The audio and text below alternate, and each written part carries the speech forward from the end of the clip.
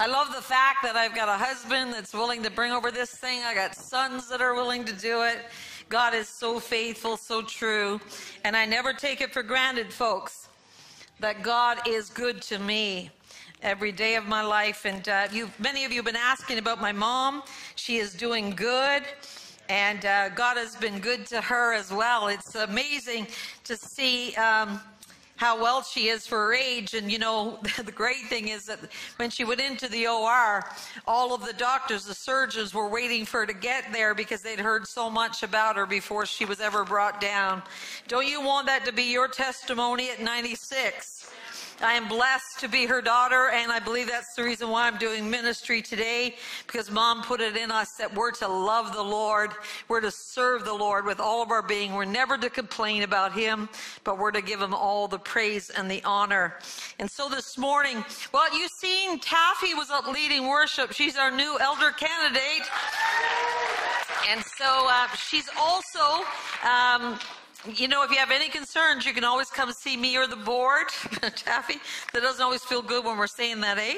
But, you know, we give the audience 3 weeks, all of our members and stuff, that if there's any questions or anything they want to ask her, if you want to go to Taffy and just ask her a little bit about her life, you can do that as well. But she's going to be sharing on April the 27th at our women's tea, and she's going to come and share the women, her heart with the women on basically, you know, just how God has gotten her this far, but also about serving in the house of the Lord and what that means for us as women today. And I believe it's going to encourage you. You don't want to miss out. It's going to be a beautiful time. And so please, you got your cards, put that on your calendar, mark the date, and we'll all be there. Also this morning, we want you to be aware that, of course, of Israel, that we're praying for Israel.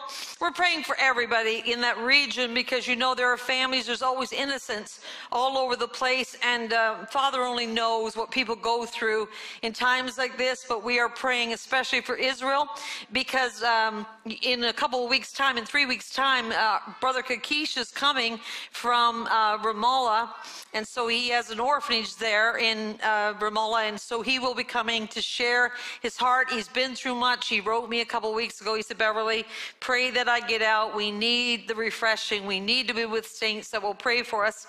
So on the Friday night, we will be actually praying for Israel. We're going to have a community prayer. Other churches will be joining us. He will share, and then we'll be praying for Israel and for that region and for Ramallah and all the areas that he serves in. So mark that on your calendar as well. Well, this morning, the message is follow me. And so, folks, so often when I go before the Lord, I didn't get this message till later in the week. I was just saying, Lord, what do you want me to share on? But Derek and I were traveling. We went to the provincial prayer breakfast. MP, our minister Jean actually, and MLA Tanya Yao, they actually went and asked us if we would go, and we got a group of people to go down there with us, pastors and leaders, and it was powerful. There was about 700 people there, and it was beautiful. Edward Graham, I think it's Billy Graham's great-grandson, spoke there, and what a powerful message he spoke.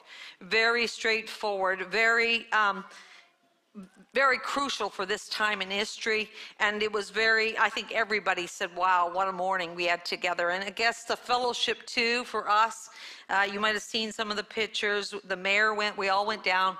We had a blessed time together and just in fellowship. But when I got back, I'm like, Lord, what do you want me to speak on? So after the resurrection, I was trying to see what the people were doing. Like, what were the disciples actually doing after the resurrection? Where was Jesus showing up? And so as you read some of the scripture, it gives you an indication of what we're like as human beings, how we relate in ways when we go through difficult times, and what Jesus basically says to us. So after the disciples realized that Jesus was resurrected and they saw him again, and they'd been through all the talk about the grave being empty and all that, all of a sudden the distractions are gone. They're back to normal life. And so, you know, they come to the revelation, like, what are we going to do now? Where are we going to land with all of this? And so, you know, when we have encounters with God, when we have revelation from the Holy Spirit, it makes all the difference in the world, and it springs forth hope. It was a new season for them again. It was a new day for them again. And Jesus shows up to his disciples at least 3 times after the resurrection. And in John 21, John tells of the third encounter with Jesus. And so we're going to read through a lot of scripture. And I just want to point out in the scripture this morning what basically Jesus is trying to get across to you and I today. So in verse 1, John 21. After these things, Jesus showed himself again to the disciples at the Sea of Tiberias. And in this way he showed himself Simon Peter, Thomas called the twin, Nathanael, Cana in Galilee, the sons of Zebedee, and 2 others of his disciples were together. Simon Peter said to them, "I'm going fishing." They said to him, "We're going to go with you also." They went out and immediately got into the boat, and that night they caught nothing. Now notice that Peter is still got a leadership mantle on him. He says, "I'm going to go," and 6 follow him. How many know that even if you go through a rough time, God does not take off that mantle off of your life? It's still there. And it seems to me that Peter and the other disciples were uncertain about what to do, even though they had realized Jesus was resurrected, but they weren't sure what to do with their lives now. Were they going to go back to, what was the call now? So they went back to their previous occupation. They go fishing. I don't know if they're going to give up on ministry, or they didn't know what the call was about anymore. It was hard to understand what it was all about or what was taking place. They were a little bit confused, I would think. And I mean, if Jesus only showed up 3 times, he was there for 40 days before he ascended. So what was he doing, and what were they witnessing? What were they hearing? And sometimes we're like that. Remember when Jesus called his first disciples? It was in Matthew 4:18, and I'm going to read that to you, because he comes this time the exact same way as he came to them this day. As Jesus was walking beside the Sea of Galilee, he saw 2 brothers, Simon called Peter and his brother Andrew. They were casting a net into the lake, for they were fishermen. "Come follow me," Jesus said, "and I will send you out to fish for people." At once they left their nets and followed him. So it was exactly the same way. He shows up while they're fishing and tells them what to do, and they obey, and then he makes them his disciples. Peter was the first person that he called. And so here he is again. Peter and them are out fishing, and he's about to show up again and say the exact same things to Peter. You know, one of the reasons why they left the first time was because he was a rabbi, and they were highly esteemed. They were, if he said, "Come follow me," you being a Jewish person, you would just leave what you were doing and follow. And that's the reason why they so easily went along with him the first time. But now they're unsure of that calling. Let's go to verse 4:6 of John 21. "But when the morning had now come, Jesus stood on the shore, yet the disciples did not know that it was Jesus. Then Jesus said to them, 'Children, have you any food?' They answered him, 'No.' And he said to them, 'Cast the net on the right side of the boat, and you will find some.' So they cast, and now they were not able to draw it because of the multitude of fish." The exact same outcome. They caught nothing at first, and were probably a bit disappointed. Now they're not sure what to be doing, so they go back to their previous occupation. They're fishing, and then all of a sudden they're catching nothing. Like, "God, what do you want us to do? What are we supposed to do?" I'm sure in their hearts they were asking, and like many of us do. They didn't even recognize, the scripture says, Jesus. They didn't recognize his voice. They didn't know it was him, but they still obeyed him for some reason. And they cast their net on the right side of the boat, probably the opposite of what they were doing. Why do you think they even obeyed? Do you think there was something inside of them maybe that went like, "Well, sounds like a familiar voice," or "We've done this before when Jesus told us to," but they did not recognize him at this point. If you go to Luke's account of Jesus calling them, It's Luke 5:4. I'm going to read through that. I want to show you how when he came the first time is exactly the same way he comes again. He calls them to ministry, and then he comes back to reinstate them into ministry. So he does everything exactly the same. And the reason why he does that, folks, God, if in your life, if you have ever noticed, I realize that God will take me around and around and around the mountain until I get it. Same lesson, right? He'll do the same things for you. So it says, when he finished speaking, he said to Simon, which was Peter, right? Put out into the deep water and let down your nets for a catch. Simon answered, Master, we've worked hard all night. You see the discouragement again? And haven't caught anything. Basically, you're asking us to go out now further and try to get fish, and we don't want to do it. But because you say so, because you, the teacher, said so, we will let down the nets. When they had done so, they caught such a large number of fish that their nets began to break. So they signaled their partners in the other boat to come and help them, and they came and filled both boats so full that they began to sink. How many know with Jesus, he could give you over what you ask or think or imagine? I don't know if you experienced that in your life, but I have. Do you think that Jesus was reminding Peter and the others of the first time he met them? Was he trying to bring them back to their first love, to that call upon their life? But how quick we forget as human beings, and we're no different. You think the disciples would have recalled this time and said, this must be Jesus again, because it's the exact same thing. No, they were caught up in their failure. Peter had just denied Jesus. Many of them were not their mind in spirit, and they were caught up in everything but. Have you ever gone through a time in your life where you failed? You're failing. Life is miserable. You don't recognize his voice. You don't know where he is in the storm. You can't figure out what he wants of you, and you are frustrated and you are disappointed. Have you ever had those moments? I have. I'm sure we all have here, right? God will test you, folks, to see if you recognize his voice. Do you understand that?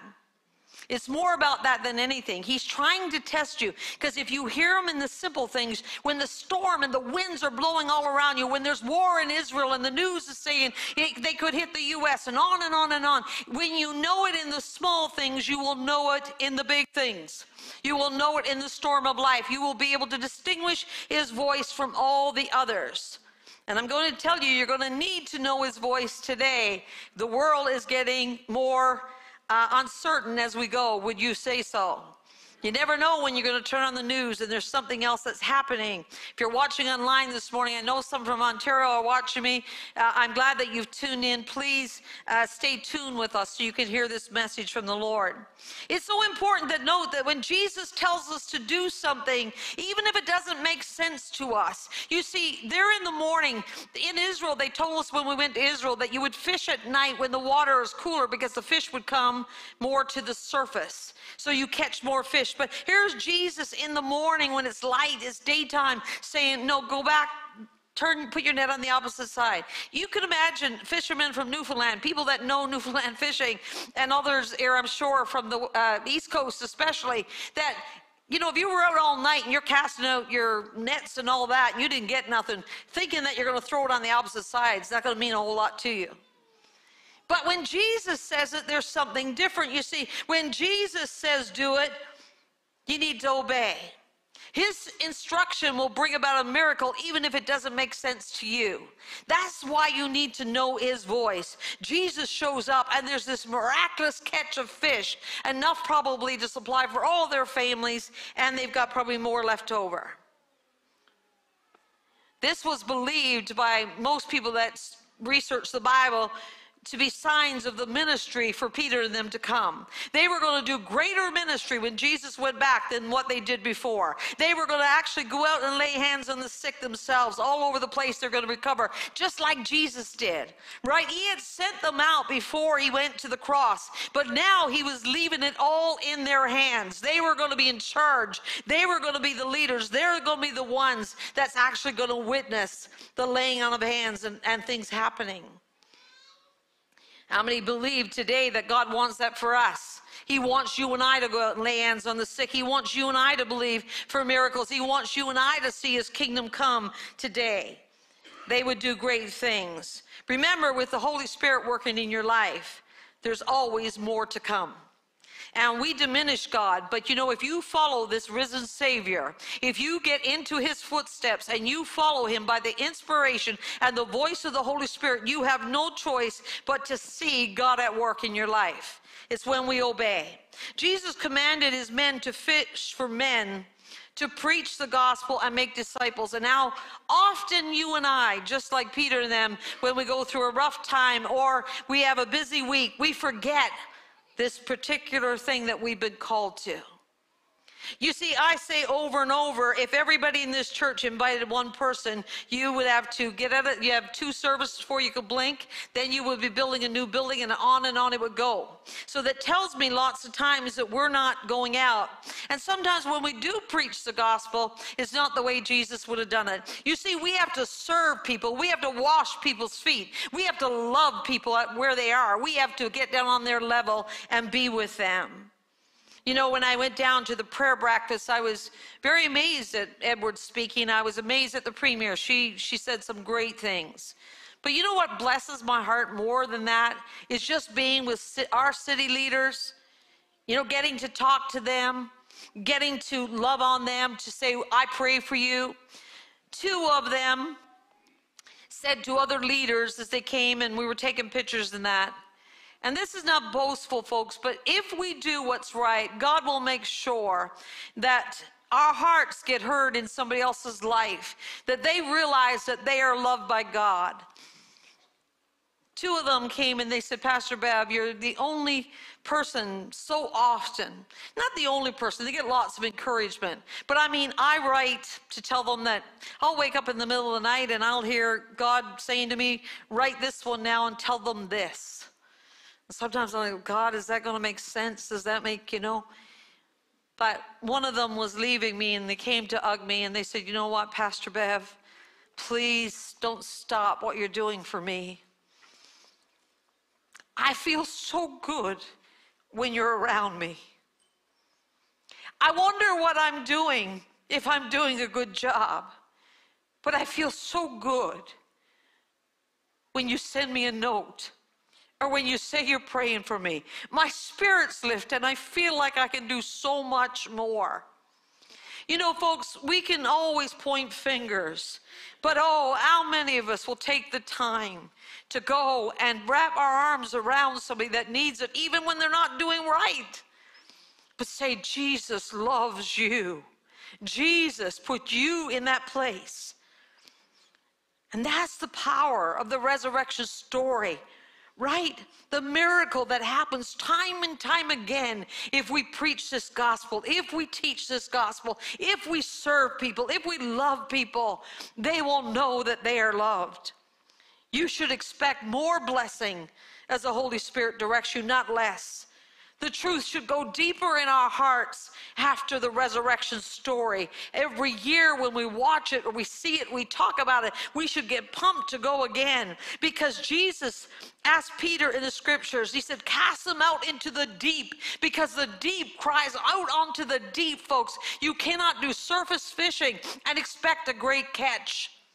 You need to go after people in a loving way and tell them about the good news. Tell them your testimony. Your testimony is powerful. And I realize that because the world does not know what we know. When I'm with people, I say all the time, guys, don't be too hard on them. They don't understand that. It's like my mom. You know, Mom says all the time, I don't know why the Lord don't take me. What in the world would he have me here for now? But who's going to witness to those surgeons? Who's going to speak to those nurses when they're yanking her up in the bed and the screams are coming out of her, but she never says a word to them? Who is going to witness to them, folks? And I employ all of us to be that. To pray for strength and courage so that you might be what God needs you to be in the hour, in your weakest moments, in your most troublesome times. It's where we have to have a testimony, not on the mountaintop. You see, when everything is going good and I'm telling you God is good, it doesn't really bear a lot of witness. Because, yeah, life is good right now. I've got money, I've got food on my table.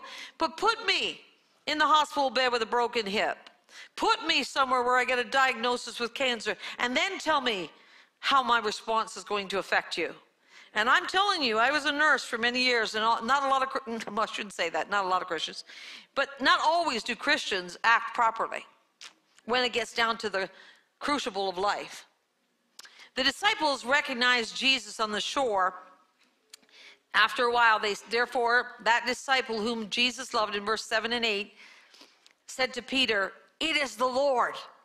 They finally caught on. This is the Lord. It was John. John was the one that Jesus loved, right? The one that laid his head on his chest at the Last Supper. Now, when Simon Peter heard it was the Lord, he put on his outer garment, for he had removed it, and plunged into the sea. But the other disciples came in the little boat. I often wonder if the wording in the Bible is there on purpose, the little boat. For they were not far from land, but about 200 cubits, dragging the net of fish. But Peter, unabandonedly, jumped out of the boat and started running towards shore.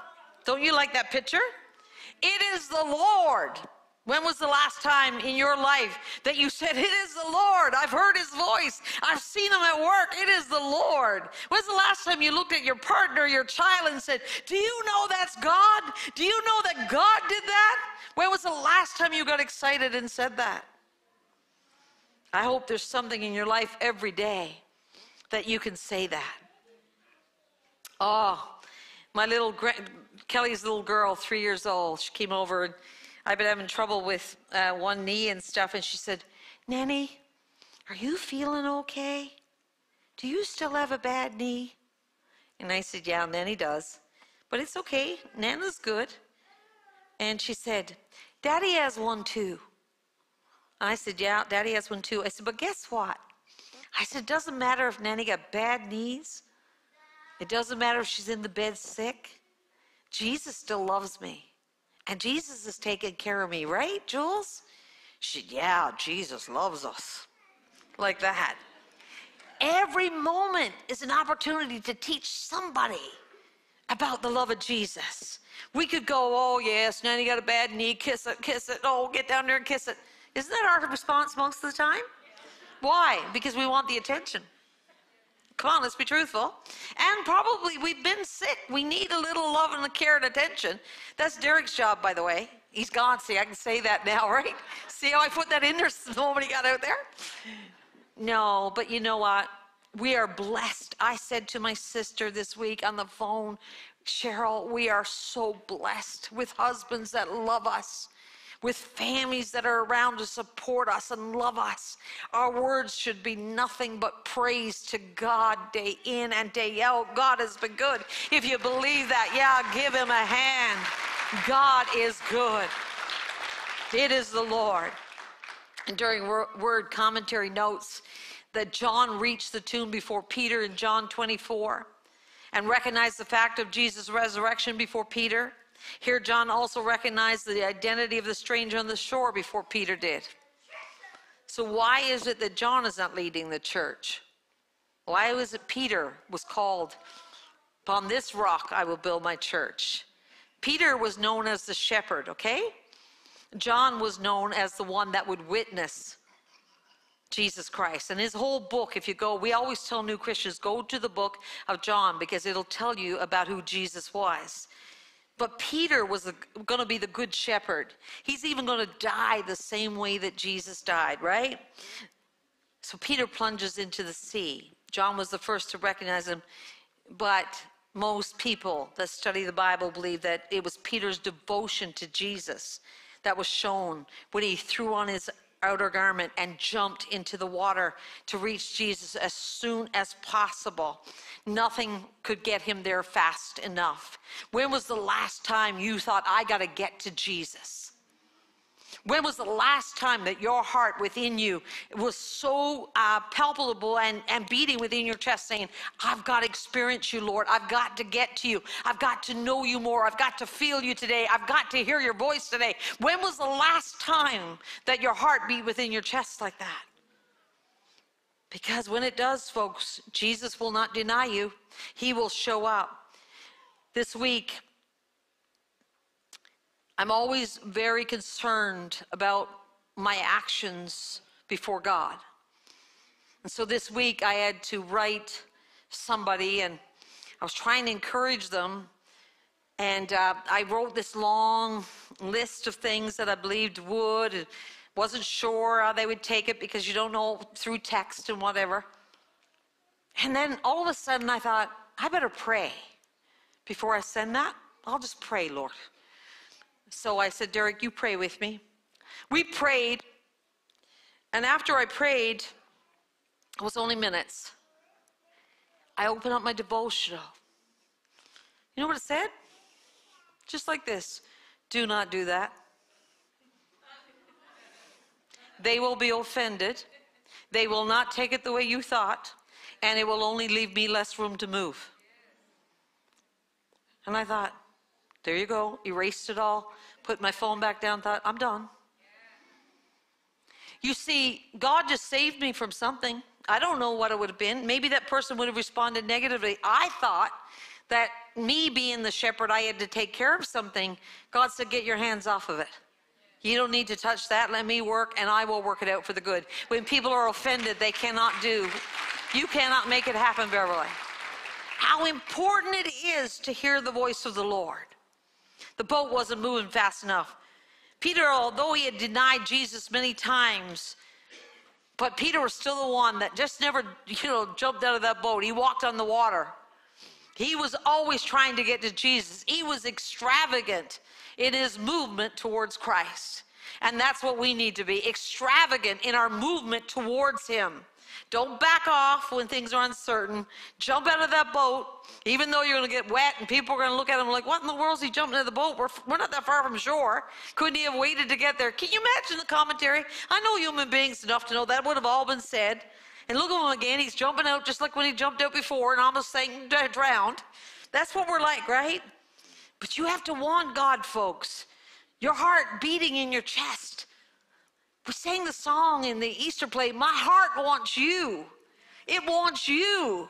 It doesn't want all the other things. It wants you. This was Peter. That's why God could say to him again, get up, be raised up in Christ's name, and go out again, Peter. You're going to succeed this time. You're going to actually lay down your life for me. In verses 9 to 14, I'm not going to read all of that because you see Jesus invites the disciples for breakfast. He's already on the shore. He's got the meal prepared, the fish, the fire's going. Don't it remind you of going home? I love it when I get off the plane in Newfoundland and they're like, oh, we got a pot of soup on. Homemade buns on the counter. Right? You're going home. Jesus is there. They've been out fishing. They're disappointed. They're discouraged. But here's Jesus with the meal already ready for them to partake. But he's God, folks. He didn't have to cook them a meal. But he's still showing them this is the way. Serve people. It's not always about preaching. Serve people. Get down there and do what's necessary so somebody else might see that you love them. Then we see in verse 15 to 17. Here's where Jesus goes right to his heart. Jesus publicly here restores Peter, okay?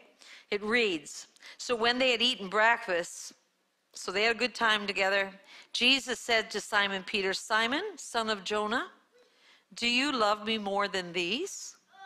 And he meant the other probably people, or I would think. He said to him, yes, Lord, you know that I love you. He said to him, then feed my lambs. He said to him again a second time, son of Jonah, Simon, son of Jonah, do you love me? He said to him, yes, Lord, you know that I love you. He said to him, then tend my sheep. He said to him a third time, Simon, son of Jonah, do you love me? Peter was grieved because he said to him the third time, do you love me? And he said to him, Lord, you know all things though. You know that I love you. Like basically, why are you asking me that again? He says to him, feed my sheep. Jesus came to restore Peter and to remind him of his calling. He's about to reinstate him. And here you see that through the questioning, through the asking, because he had just denied him 3 times, so talk is cheap when our actions are lousy. So Jesus is trying to get him out of the abundance of his heart to speak, to tell me, Peter, say it. I want you to say it. I want you to hear what you're saying. I want you to know that what you're committing to this time is going to be more than what you committed to the last time. You're going to have to be more mature. You're going to have to walk a harder road. You're going to have to go in before the Sanhedrin. You're going to have to speak up in there. They could take your life right there. And one day, Peter, you don't know it. And he tells them here in a bit that you're going to go to the cross just the way I did. You're going to lay down your life for me. That must have, in his spirit, that must have been very hard to take. If I told you today that you were going to die for Christ, and you're going to die a horrible death, how would you take it? But you see, the more he asked Peter, the more Peter was resolute in his mind and in his heart. No, I do love you, Lord. No, I do love you, Lord. No, I do love you. He's not only running towards God, but he's convinced of his love for Jesus. And that convincing, folks, that stating it, our testimony is powerful. I'm preaching, I try to get people to commit, to come forward to do it, because once we do these things, we don't shift back as easy. We're more mature in the gospel. We don't sway with every wind and doctrine. We become more steady on our feet. We land on the solid foundation, and we can walk it out in the roughest of days. That's not the church today. Let me tell you that. So many people are in trouble. There's so much in people's lives. I have people coming to tell me, Pastor Bev, this is what you do. While they got a ton of sin in their own lives, they can't get their own lives straightened out. They don't know what their own lives are about, but they will come in and tell somebody else how to preach it and live it. Take care of yourselves. And I'll get to that, because basically that's what Jesus tells Peter. Peter is reinstated in 1890. He said, most assuredly I say to you, when you were younger, Peter, you girded yourself and you walked where you wished. You were a little bit more up and down. You did what you wanted. But when you are old, you will stretch out your hands on that cross, and another will gird you and carry you where you do not wish to go. This he spoke, signifying by what death he would glorify God. When he had spoken this, he said to him, now, Peter, follow me. Now that you know all of that it won't be as easy as you think, now follow me. He was challenging him in his spirit and mind to say, Peter, this is serious this time. I want to build my church on you. Are you going to commit? Are you going to be up and down and around the bend and flimsy and there one minute, not there the next minute, emotionally up, emotionally down, in fear one minute, in faith the next? You see, our testimony, we all go through rough stuff, and God allows us to grow. When we're younger Christians, you will stumble a lot more. You will doubt a lot more. You will ask a lot more questions. You will fail a lot more. But when you get older in the faith, you'll be more steady. You will know me, and you will stand for things, and you will be assured of my voice. Follow me. These are the first words he said to Peter. These are going to be the last words he says to Peter. Follow me. He reinstated Peter, even though Peter denied him. Can you imagine if you were dying? And this has happened sometimes in marriage, and I'll say marriage because that's usually the closest person to you, and your partner just leaves you and never looks back. That was Jesus. Over and over with the people that he washed their feet. He challenged them with the cross again. You see, when the cross was presented to Peter the first time, he didn't manage it well, did he? He's in hiding. He's denying. I don't even know if he ever come out and looked upon Jesus on the cross. He's nowhere to be seen. He failed when the cross was presented to him the first time. He ran, hid, denied. But this time, he's going to face the cross again, and he embraces it. That's how God matures us. That's the whole crux of this message, that God will get you there. when he needs to use you, if you stick with God, if you follow him, when you get to the time when he needs to use you, you will have strength and power upon your life to stand for the gospel. If it gets worse in the world today, if things get harder, folks, you're going to know to need God. You're going to know how to basically trust God. And you're going to need to know him and have a need of him, not be just doing your own thing. And you're going to need to be able to say, in the very crux of all that's going on, I believe. I will follow him no matter what. But here's the great news. And Peter had just witnessed this as well. Because Peter realized, right, that Jesus came out of the grave. Maybe there's hope. And even if I die, I'll come back to life too. Don't you think he was thinking that? Of course he was. That's the reason why it wasn't so hard to bear. Jesus had already gone through and had come out victorious. Jesus was going to go on to be in heaven. So he knew there was victory in that cross. He knew there was power over death. So Lord, I can take it. Yeah, I can go through easier than the first time. But how human we are. Let me just say this, because this is where we're going to, I'll soon bring the band back because we want to do communion. John 21:20. It's the last of this chapter. Peter turned and saw that the disciple whom Jesus loved was following him. Now that was John again, the beloved, right? This was the one who had leaned back against Jesus at supper and had said, Lord, who is going to betray you? When Peter saw him, he asked, Lord, what about him? You're telling me about me, I'm going to die. But what about that guy? Jesus answered, you want to know his answer? If I want him to remain alive until I return, what is that to you? You must follow me. What are you caught up in somebody else's life for? What's going to happen to them? You must follow me. Because of this, the rumor spread among the believers that this disciple would not die. How often when we are challenged by God, how many times does God come to you and say, you need to be at prayer meeting, you need to be here, you need to be there, and you make the excuse, but what about I don't see Pastor so-and-so there.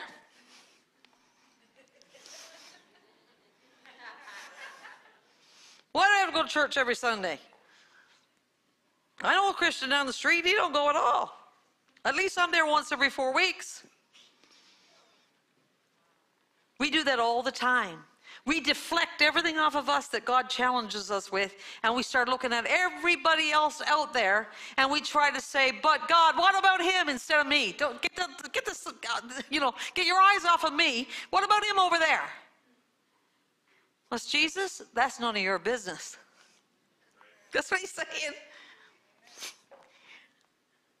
Jesus could say it straight. Got nothing to do with you. If Sally makes it, she makes it. That's between me and Sally, not between you and Sally. We go home so often, we pick everything apart. We got everybody we start, and we go right down the line to the smallest thing that we didn't like, but you haven't lifted a finger to help. Now I'm being straightforward. Come on.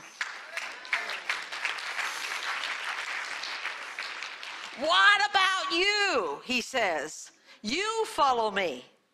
Peter, you get your eyes. You do what I asked you to do. That's all you're going to give an account for when you get there. Stop worrying about everybody else. I'll take care of that. You see, your transformation requires cooperation with the Holy Spirit. You're not going to be transformed and used by God. You will not become the man, the woman that God wants you to be if you don't cooperate with God and get your eyes off everybody else. It's all about you. It always was be. He placed you here for such a time as this. He told you what was needed, and he's saying to you even today, what will you do for me? Will you follow me? Come on. We need to get this gospel straight, folks. We have power enough that when it roars inside of us, we could take the world. Stop thinking you're the only one that knows what the gospel is about. Jesus has many, many, many, many, many people that know him, are serving him, and doing more than you're doing, more than I'm doing. God has got people all over this earth doing great ministry, and we start pointing fingers like we know it all. I warn you against that, because when we get there, the way we judge, we will be judged, and it's going to come against us. This is what he's saying here as well. We've got to be careful. Go out. You see, when I get the call, Pastor Bev, would you go to the prayer breakfast with us? It's my decision when I go. I can't worry what every other pastor is going to do, what every other leader is going to do. It matters that if God wants me there, that I'm seated at the table and I'm talking about the things of God, and I'm praying for the people, and I'm telling those politicians, look, I'm in your corner. I'm fighting that you will do the right thing. And if you don't, I'm also the person who will tell you. Because I love you too much to not see you succeed where you're located. And I do that, folks. I don't mind picking up the phone either way, but you got to do it in love. You got to do it in truth. You got to do it because you really care about the kingdom and not about me. It's never about us. It will never be about us. It can never be about us, because we take away the glory. And God wants you to glorify him today. Oh, he's asking Peter, do you love me? Oh, I love the fact that he jumped overboard. When I'm praying, when I'm reading this stuff, Derek be down watching hockey. He's at the back listening to me preach. But when Derek went down, he said, I'll leave you alone for a bit. I'm up in the room, and I'm like, God, let me be the first to jump out of the boat. I don't care if my 2 knees go right to the sand because I can't run. Lord, let me be the one that jumps out of the boat. Don't let me just preach it. Let me live it. Let me want it. Let me love you beyond human understanding. I want to love God. I want to love him with every breath I got in me. And if all of you, it doesn't matter. If you look down here this morning, I pray, even with the angels, he could say, Jesus could look down and say, look at her. I called her. She's being faithful. She's doing what I need her to do. And I pray that for you folks, that you will know that what God has called you to, you're doing, and you feel good about it. Because when you're in purpose, when you're in place where God has landed you to be, you will be celebratory. You will be full of praise. You will be excited about your walk. You will go the distance. You won't back up. You won't move back. You will say, God, here am I. What next is on my assignment list? Stop worrying about. You know, God said to me not long ago, it's the truth.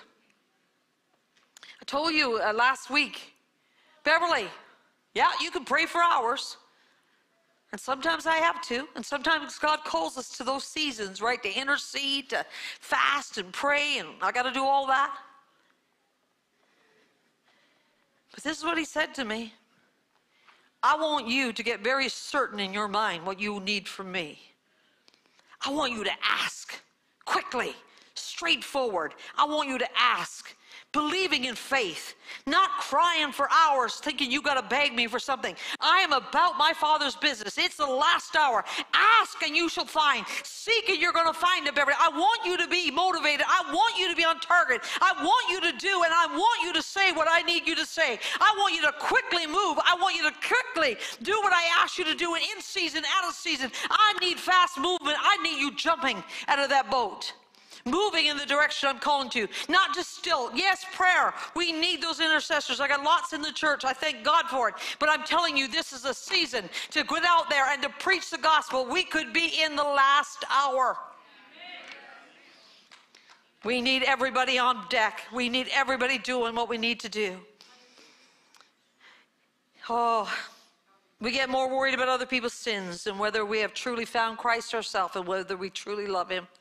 And that's what I'm trying to get you to discover this morning, that to ask you the question. Ben will ask you to come back as we take communion. He was trying to get Peter to examine his own heart. God was trying to take him deeper, and he was trying to get him to confess. Confession is a powerful thing.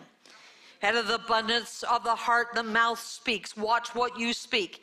I've been saying to Derek and I lately, Derek, we shouldn't say that. That's not good. Did we just hear what we said? That was negative. That's not good. I'm not about all positive talking. I don't mean it like that. But I'm like, Derek, this is not good. We need to change our ways. We need to get in accordance with what God is doing.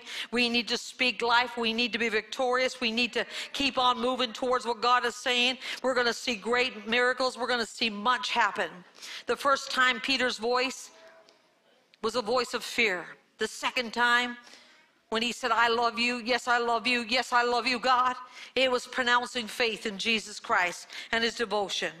And the question for us today is, we actually made up our mind that we love Jesus Christ. Paul, in Corinthians 11:23 and through to 27, I'm going to go down to 27 first. He says, so then, whoever eats the bread or drinks the cup of the Lord in an unworthy manner will be guilty of sinning against the body and blood of the Lord. Everyone ought to examine themselves before they eat of the bread and drink of the cup. For those who eat and drink without discerning the body of Christ eat and drink judgment on themselves. That is why many amongst you are weak and sick, and a number of you have fallen asleep. What does that mean? You're doing nothing, basically. But if we are more discerning with regards to ourselves, we would not come under judgment. Nevertheless, when we are judged in this way by the Lord, we are disciplined so that we will not be finally condemned with the world. So what's Paul saying about this? And some people asked me when Edwin did communion up there the other day at the Good Friday service, what did he mean? And this is what I think he was saying. And this, again, you research what a lot of commentary says, what people have studied the Bible says. Paul basically warns the Christians here to treat the Lord's Supper with reverence and to practice it every time in a spirit of self-examination. However, this is not written with the thought of excluding ourselves from the table, because we all sin. We all have things in our life that's not good, right? You could have sinned this morning by being upset with your husband before you even got here and never asked for forgiveness. I don't know, right? Maybe last night you said some things or done some things you shouldn't have done. We all have those moments. But Jesus is not saying you can't come to the table. He's just saying, look at those things, the things that you're doing there. Watch over your heart, so that it doesn't become worse, that you're not entering into more sin, that we're not worthy of what Jesus did for us. He's not saying that. Jesus died to cover our sin. But he says, I want you to have the right heart, an honest appraisal of who you are when you come to the table of the Lord. We're to conduct ourselves in an honorable manner, right? And if there's things on our plate that's not good, this is an excellent time to say to the Lord, Lord, I haven't had the best attitude this week. Sometimes we categorize sin and we think that sin is worse than this sin. No, sin is sin. And so today I would pray that you would do that a little bit, that you would, in your heart, you would take a moment. The idea is not to keep people ever away from the table of the Lord that have given their hearts to Christ, but to prepare them to take it in the right way. So this morning, I want you to just take a second. Just say a prayer and say, God, show me myself. Show me who I am and what I'm about. And Lord, would you today, Lord, if there's anything in my heart, anything in my life, like Peter, do I really love you, Lord? Would I die for you? To ask those questions. And be honest with yourself. And if you could say, no, I'm not ready for that, Pastor Bev, I don't know that much about God, or there's no way I could lay down my life at this stage, I don't think. That's an honest appraisal, folks. And then we just ask God, help my heart to be strong. So if you ever require more of me, that I'll be there, that I would be able to do it. So just for a few seconds, just ask the Lord to check your heart, and I will do the same here this morning. We all sin, come short of the glory of God, including me some days, folks.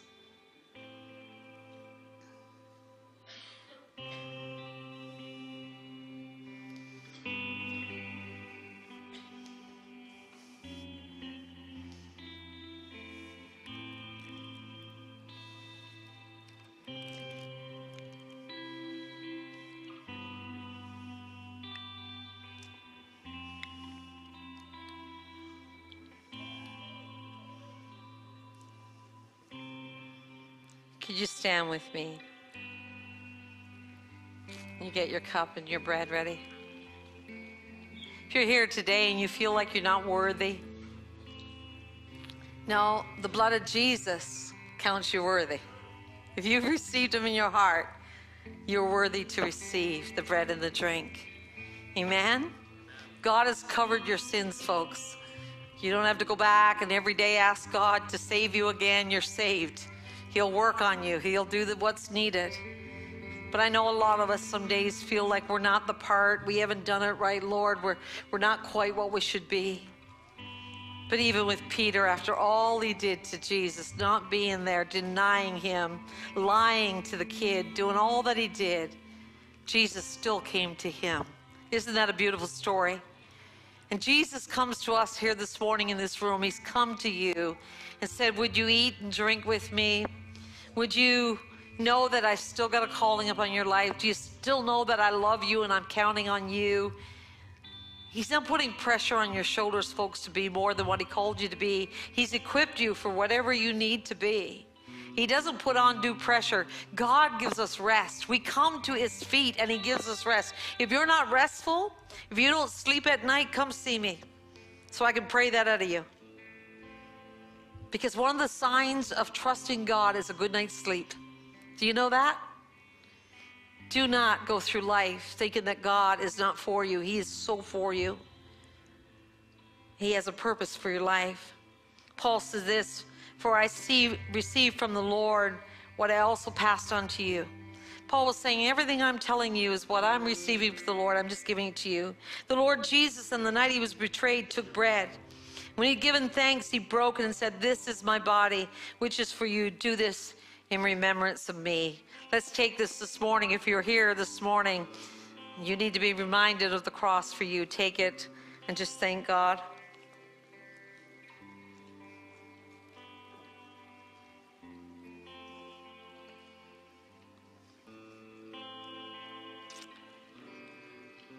In the same way, after supper, he took the cup, saying, this cup is the new covenant in my blood. Do this whenever you drink it in remembrance of me. For whenever you eat this bread and drink this cup, you proclaim the Lord's death until he comes. Let's drink it together. If today you need a healing in your body,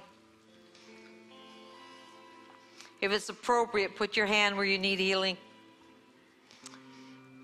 Jesus died that we could be healed.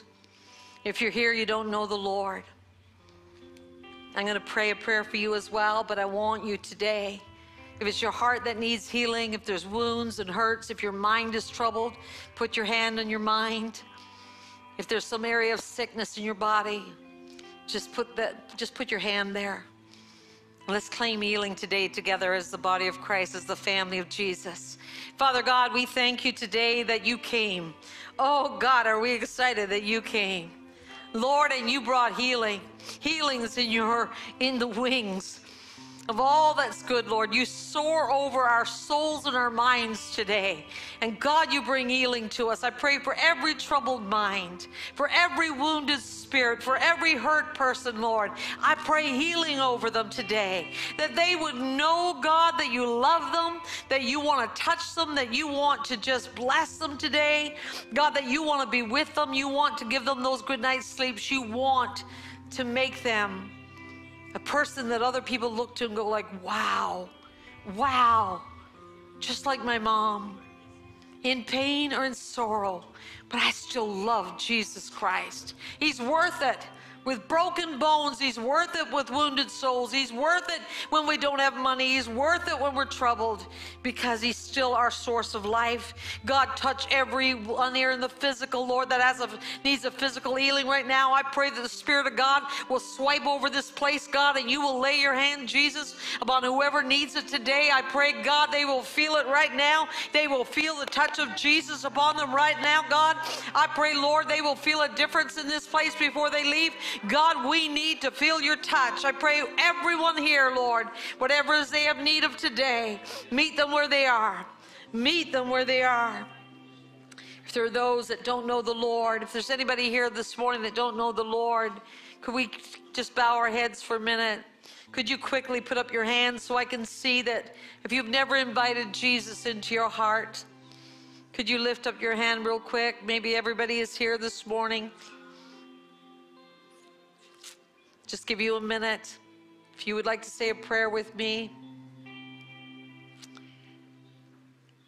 I'm not seeing anybody from where I am, but it's hard sometimes to see all the hands. But let's just say this prayer together today.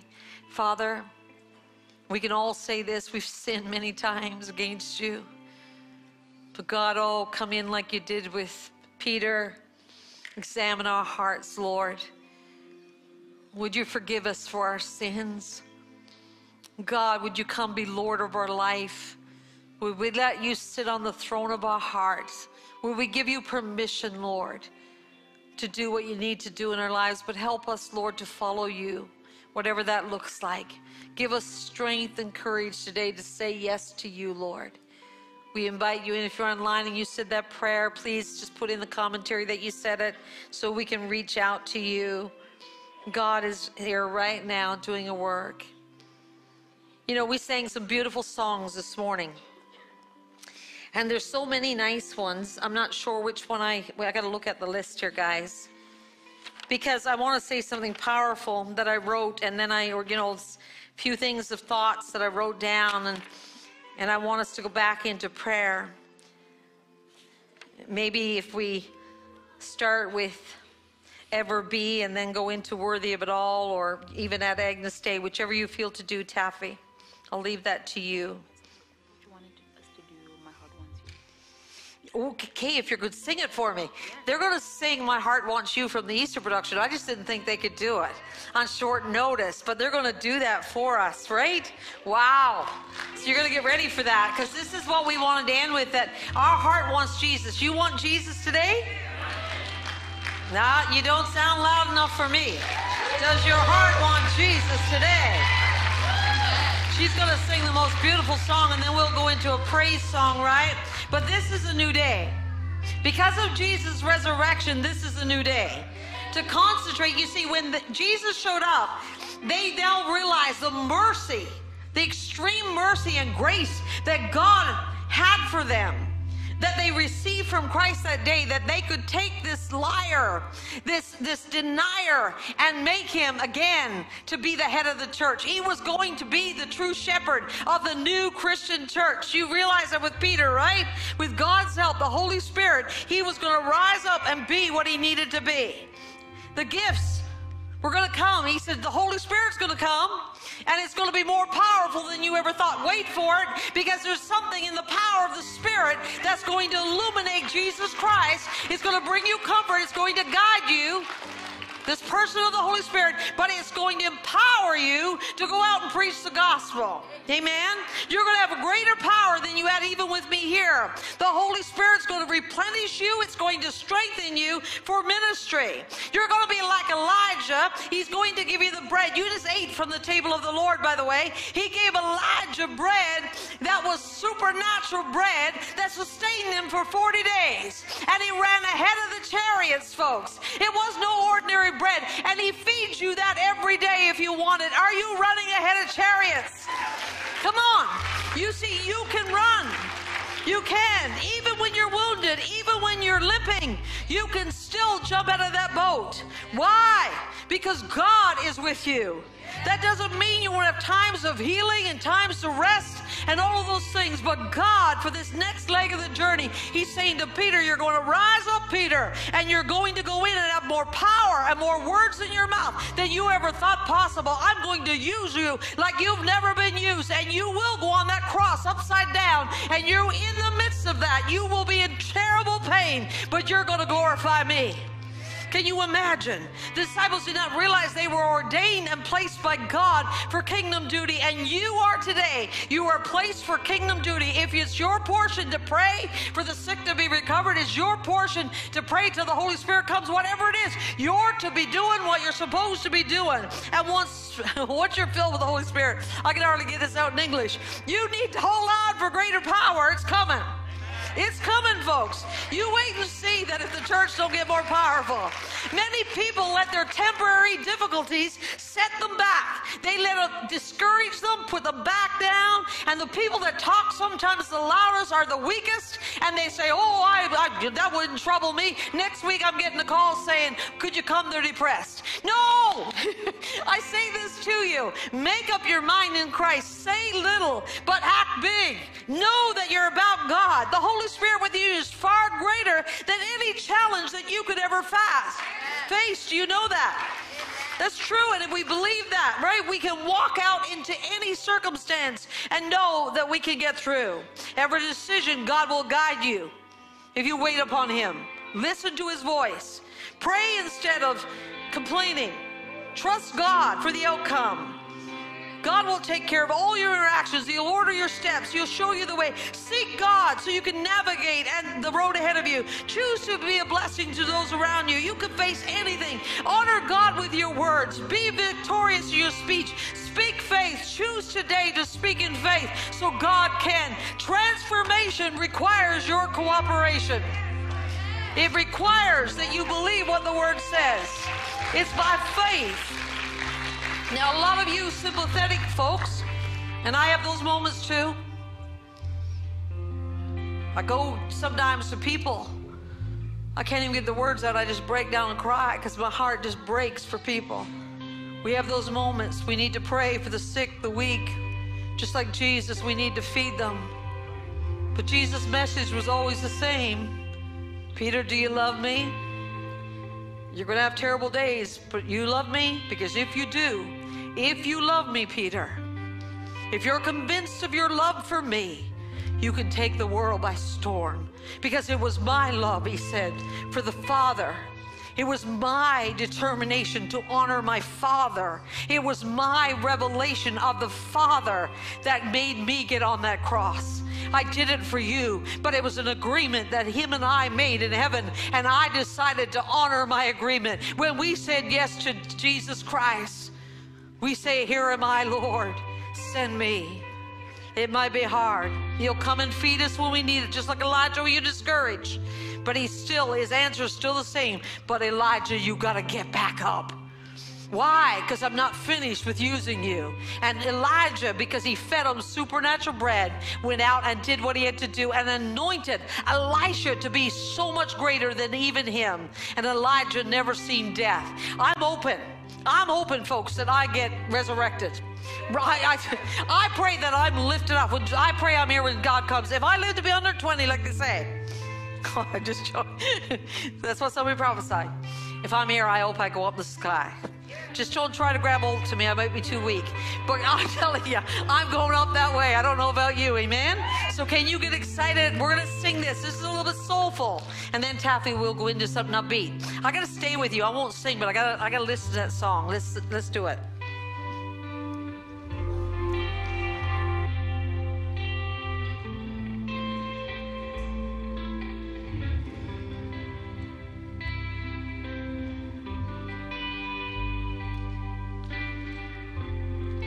Wake up in the dead of night with my heart calling yours. Jesus,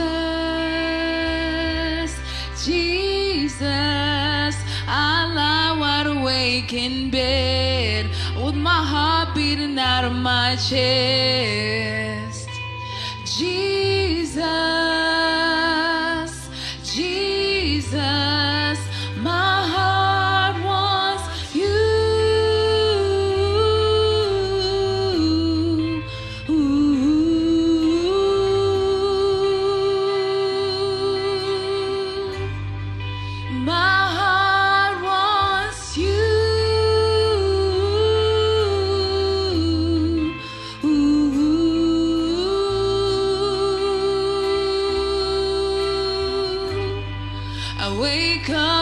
dead of night with my heart calling yours.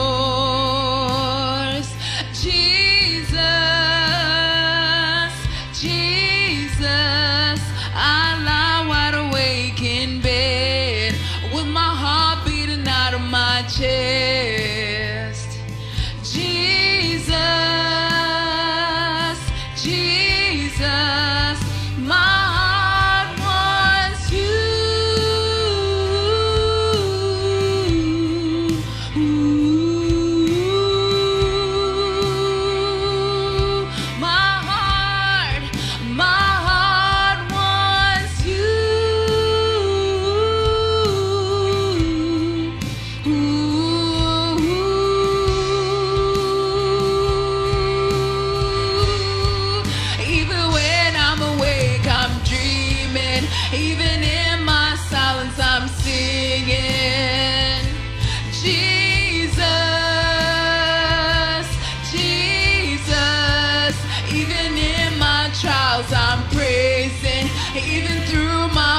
stars, I'm gazing at Jesus. Jesus, my heart wants you.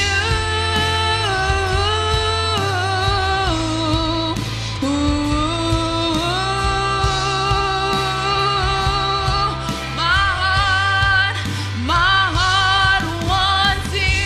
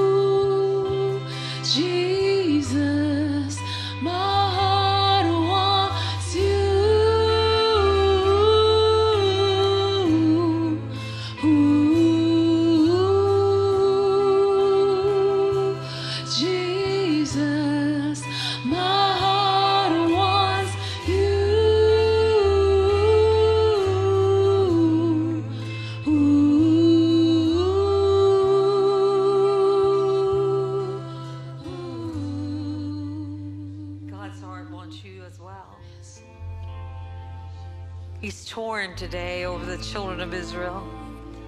He's torn over the areas that are plagued with fear.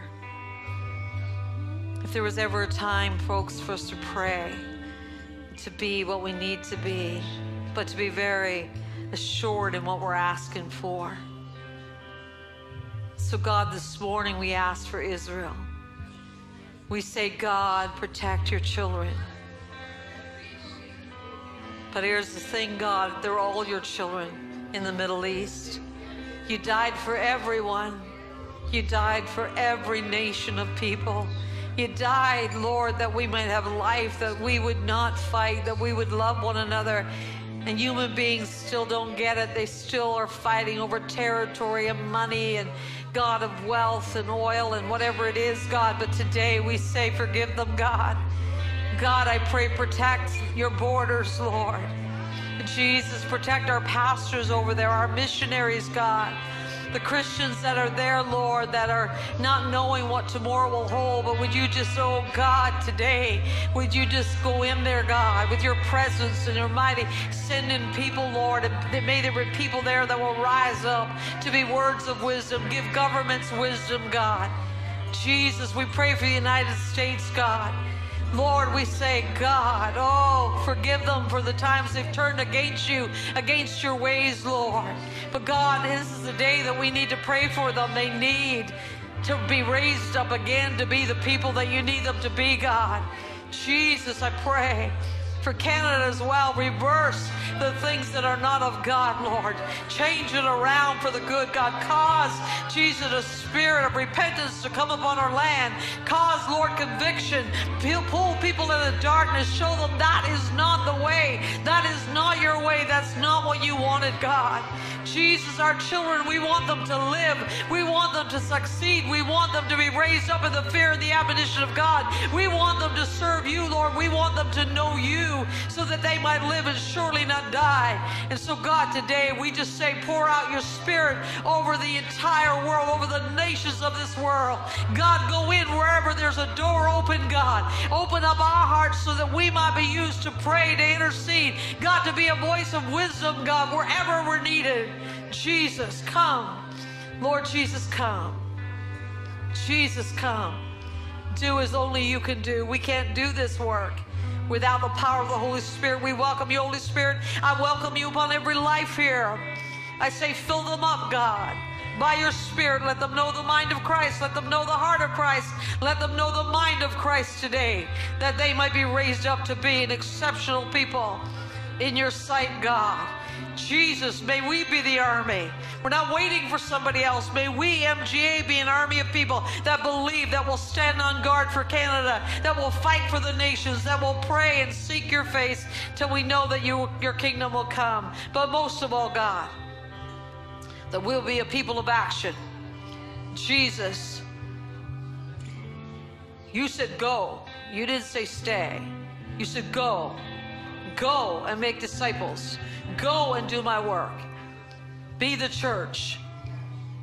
So God, I just claim that for today. So look at me, people. One of the reasons why I go on a victory note every time is because that cross was victorious. Nobody is going to take it away from me. I don't care if I'm in a sick body. I don't care what goes on. But you will not give me a defeated spirit. You will not pull me back into the muck and mire where I was when I wasn't a Christian. I am saved and sanctified, and no matter how much I mess up, God is still with me. He's still guiding me. He's still changing me. He's still maneuvering me. He's still using me, and there's greater things to come. Amen. And I say to you today, you got sin in your life. You canceled it out. You ask for forgiveness and move on into success, move on into victory, because it's the devil that keeps us back there wanting us not to be productive. But this day is a new day, just like it was for the disciples. Jump out of the boat and say, Jesus, here am I. I'm going to go for it. I will see your kingdom come. I will lay hands on the sick and they will recover. I will pray and you will answer my prayer. You will incline, Lord, because that's the promise of the book. I will not see this grave, but I'm going to come back out of it one way or the other. Death cannot hold me down. Life is my portion, so I will claim an obedience, Lord, for my life, but I claim abundance as well. So if you have not had that abundance in your life, you don't know what that looks like. You got to go for it. Amen. And I say in Jesus' name, I cancel out every negative spirit in this place. I cancel out every spirit that comes against what God wants to do.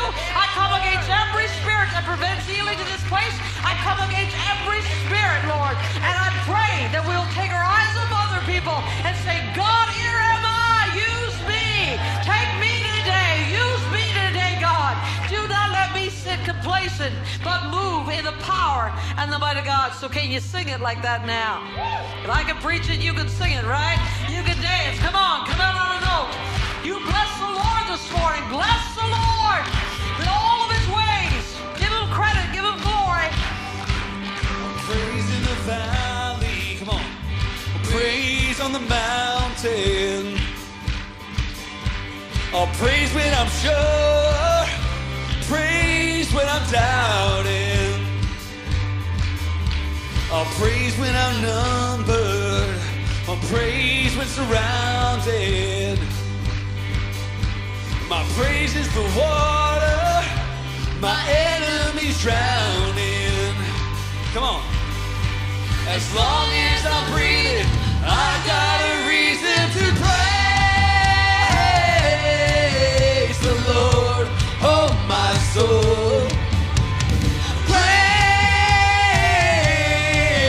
the Lord, oh my soul. I'll praise when I feel it. I'll praise when I don't. I'll praise 'cause I know you're still in control. 'Cause my praise is a weapon. It's more than a sound. My praise is a shout that brings Jericho down. As long as I'm breathing, I got a reason to praise the Lord, oh my soul.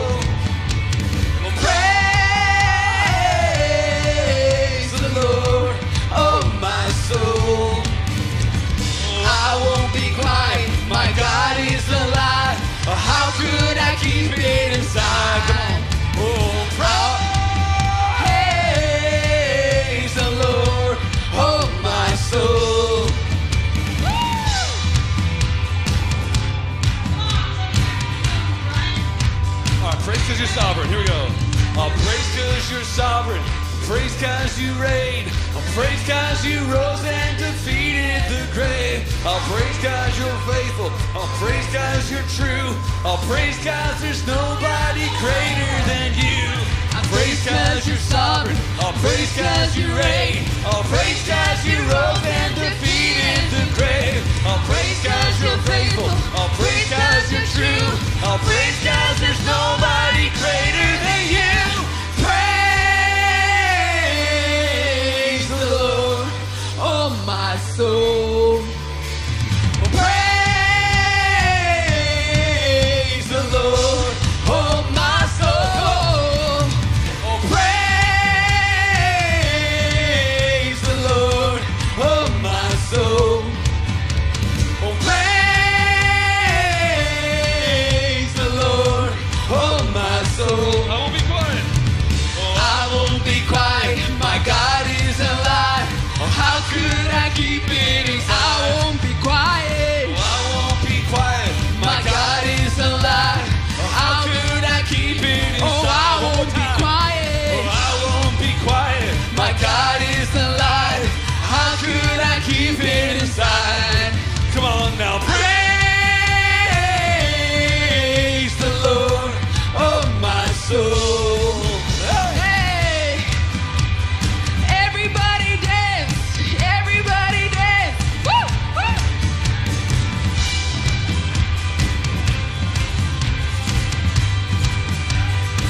All right, here we go. Let everything That has breath. Praise the Lord. Praise the Lord. sell everything Let everything that has breath. that has breath. Praise the Lord. Praise the Lord. Praise the Lord. Praise the Lord. Hey! Hallelujah. Praise the Lord. Praise the Lord. Woo! Let me say this to you. You're going to have a great week. I prophesy that over you. And you're going to come back with testimonies. You're going to come back knowing that God used you. But today in your prayer life and throughout this week, please say, Lord, I'm going to follow you. Amen. We're on next week. I'm going to be away. Pastor Darren is preaching. The week after that, there's other people coming in. Or I'm preaching, I think. And then Brother Kakish. Lots to look forward to. Bless you today.